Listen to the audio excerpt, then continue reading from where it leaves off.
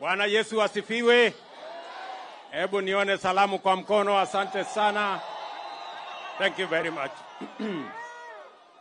Kwanza watu wa Nyanza, watu wa Kisumu na watu wa Kabonyo, nasimama hapa mbele yenu kusema asante sana kwa kutukaribisha hapa nyumbani, hapa Kisumu Dala. Na mimi nataka pia niwashukuru. Nilikuja hapa nikaomba kura yenu na mkanipatia kidogo. Mimi nimekuja kusema asante sana. Asante sana. Si namna hiyo? Na mimi nataka niwaeleze hivi. Tulikubaliana tukimalizana na mambo ya uchaguzi. Sasa tutaendelea mbele na mipango ya maendeleo. Si ndio? Na ndio leo mimi nimefika hapa kwa sababu tulikubaliana njia ya kubadilisha Kenya, njia ya kubadilisha taifa letu ni kupitia miradi na mipango ya maendeleo. Si ni kweli jameni? Mimi nimefika hapa leo kwa sababu hapa Kabonyo mumengojea hii mradi vile gavana amesema miaka 20. Lakini mimi nataka niwahakikishie vile nimefika hapa leo, nitarudi hapa kabla ya Disemba mwaka ujao itakuwa imekamilika. And I want to commit to the people of Kabonyo and Kisumu that we are embarking on this project, and before December next year, this project is going to be complete. Mpango yetu hii ya hii mradi ni kwa sababu uvuvi ni ya muhimu sana katika uchumi wa kuzalisha chakula katika taifa letu la Kenya. Fish is one of the items that is going to help us sort out the challenge of cost of living by making sure that we have adequate food in the Republic of Kenya. Na ndio sababu hiyo tumekuja hapa katika hii mradi, na hapa tumekubaliana na serikali ya Hungary. Hapa tunaweka pesa shilingi bilioni 1 kujenga hii mradi, kuhakikisha ya kwamba tutakuwa na fish pond, kuhakikisha ya kwamba tutatoa hapa fingerlings. Mumesikia balozi akisema hapa tutakuwa tunatoa fingerlings milioni 7 kila mwaka in the first year of operation. Alafu tukienda mbele tutaongeza ifike milioni 10. Na mpango yetu ni kwamba ili tuwe na samaki ya kutosha, hapa ndio tutazalisha fingerlings, tutaziweka katika zile fish ponds zingine katika sehemu hii, na vile vile tutatumia katika restocking ya Lake Victoria hapa chini. Hapa Lake Victoria kwa sababu ya uvuvi tumepata matatizo kidogo, saa zingine samaki inakosekana. Na ndio sababu hiyo we must engage in the business and in the program of restocking Lake Victoria.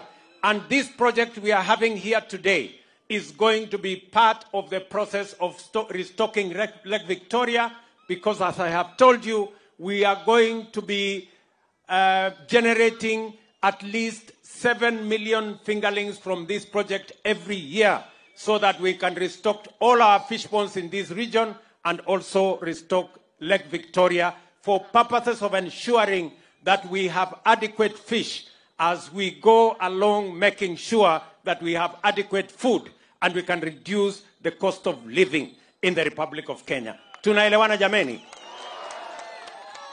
Vile vile, mbali na mradi huu, wacha mimi niwatangazie pia ya kwamba katika ufuo huu wa ziwa la Lake Victoria tunajenga landing sites, fish landing sites zingine 8.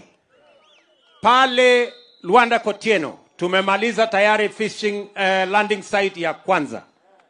Pale Siaya pia tutajenga mahali inaitwa Wichlum. Tunajenga pia landing site ingine hapo. Hapa Kisumu tunajenga landing site mahali inaitwa Asat na mahali inaitwa Ogal. Na vile vile Homa Bay tunajenga landing sites 2.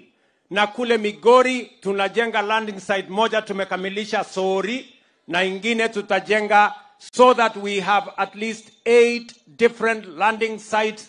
Na katika landing sites hizo tumeweka pesa shilingi milioni 900 kuhakikisha kwamba all those landing sites are functioning in the next 1 year.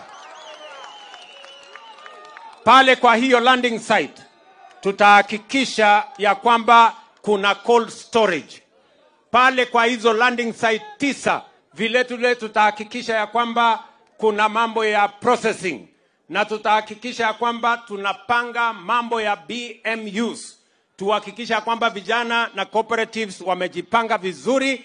Tuhakikishe ya kwamba there is a marketing process that enables the fishermen, the fisherfolk, and all the chain of fishing to make sure that we derive benefits from our fishing, and we create market so that those who are involved can earn revenue. Tunaelewana jameni? Vile vile mkiwa hapa Nyanza, mimi pia nataka niwatangazie hivi. Mambo ya rice growing hapa Haero, tumekubaliana kama serikali ya Kenya ya kwamba hatuwezi kuendelea kuagiza mchele kutoka nje miaka yote. Ndio tumeweka mpango maalum tuhakikishe ya kwamba tunazalisha mchele hapa Kenya. Na ndio sababu we have a comprehensive program, and we are going to work with the county government to make sure that all the rice programs here, including the one called Kuja pale Migori, tutaianzisha upya, ndio tuhakikisha kwamba tunazalisha mchele, ili pia tupunguze gharama ya chakula. Watu wa Nyanza, mimi nataka pia niwaeleze ya kwamba tunatumia karibu shilingi bilioni 100 kuagiza mambo ya edible oil. Na ndio tumesema hapa Nyanza tunataka muzalishe sunflower na muzalishe mambo ya, hapana miwa, ngoja ni miwa kwanza. Taongea mambo ya miwa baadaye. Mambo ya sunflower na mambo ya soya. Na tayari tumekubaliana na nyinyi ya kwamba this year we are importing 500 metric tons seeds for sunflower, and we are going to work with the counties of Migori, Homa Bay, Kisumu, Busia, Siaya, tuhakikisha ya kwamba tunazalisha hiyo mambo ya mafuta, ndio tuwaje kuagiza kutoka nje, and we can give more revenue and more earnings to our farmers. Tunakubaliana? Vile mumesema nyinyi wenyewe ya kwamba mambo ya miwa imekuwa na matatizo mingi. Si ni kweli? Sasa tumekubaliana hivyo, munisikize vizuri. Sawa? Kwanza, hii miwa business imekuwa na matatizo kubwa sana ya madeni. Hapa miwa ya hapa Chemelil, hapa Muhoroni, hii ya Miwani, ile ya Soni, ya kule Mumias, pamoja na ile ya Nzoia, iko na deni ya bilioni 117. Bilioni 117. Na ndio nimesema, ili kuokoa hizi kampuni ya sukari, nimesema ya kwamba hiyo bilioni 117 tutaifutilia mbali kama serikali ya Kenya. Na tayari nimepitisha katika baraza la mawaziri, na tayari imepitishwa kule bunge, na sasa madeni hiyo yote imefutiliwa mbali, ndio tuanze upya. Nyinyi mnanielewa?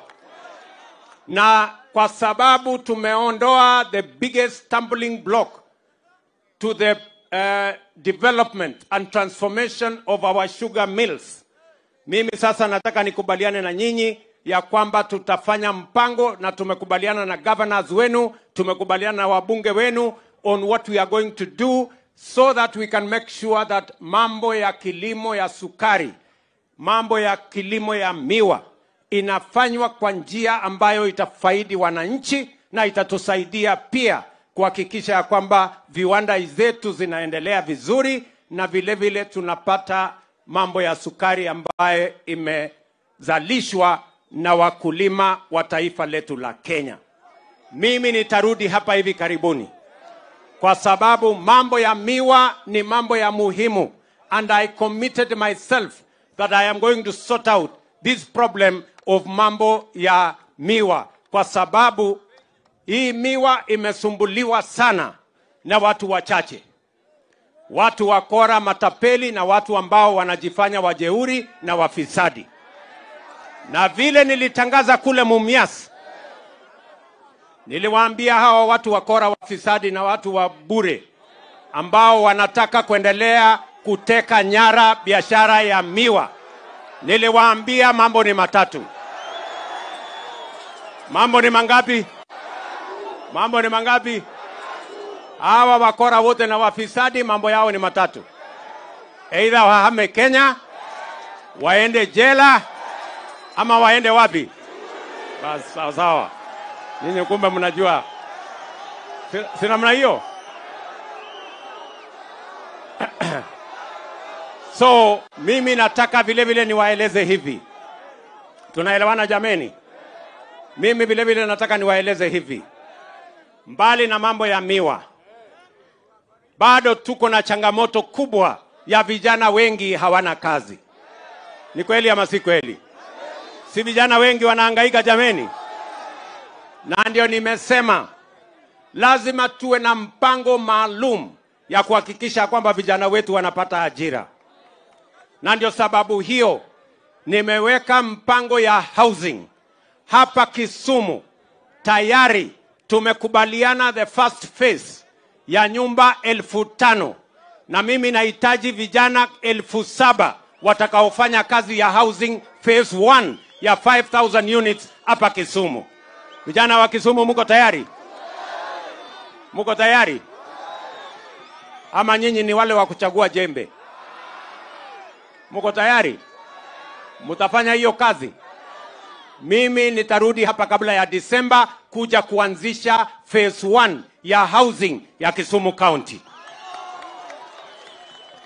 Vile vile tumekubaliana ya kwamba mbali na ajira itakayopatikana katika mambo ya housing, huyu Owalo nimemwambia lazima tuwe na mpango ya digital jobs.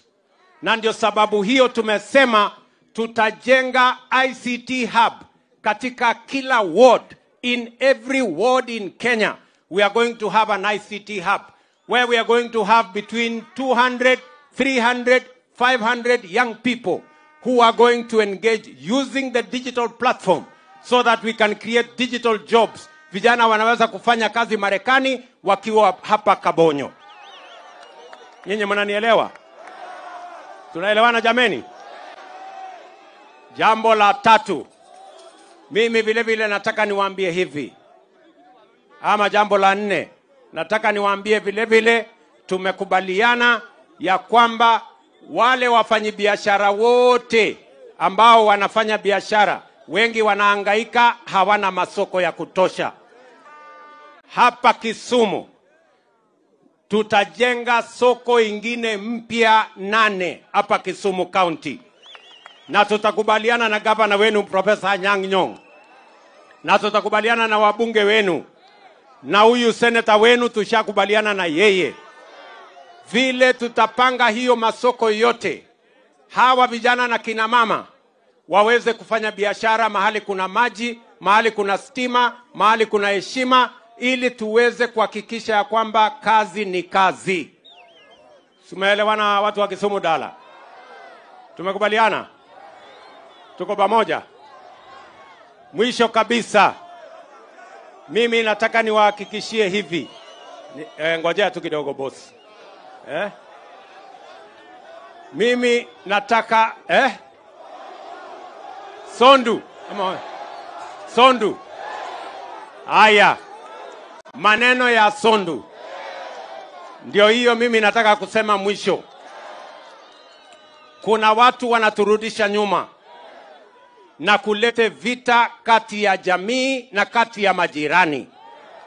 Nishamwambia Profesa Kithure Kindiki, vile tumewakalia wale wa North Rift, vile tunawakalia Al-Shabaab, hawa watu wa Sondu hapa watakiona cha mtemakuni. Hatutaki, sikizeni, hatutaki mambo ya ujinga ya ukabila. Sisi tunaishi Kenya moja. Na serikali ya Kenya ni serikali ya kila Mkenya.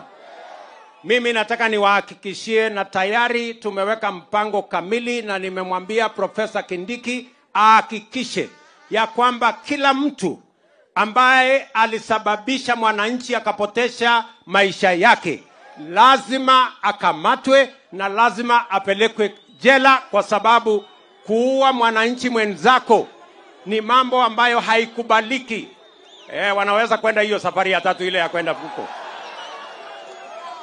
lakini watapitia kotini kwanza. Si namna hiyo? Tunaelewana?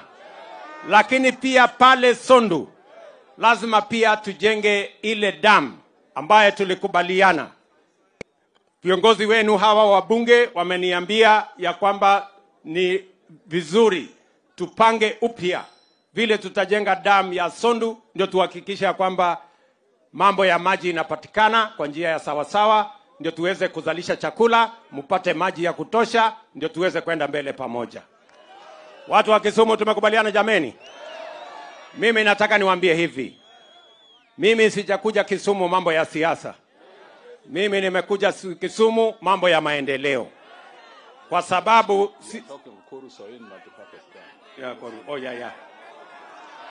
tumekubaliana, sio?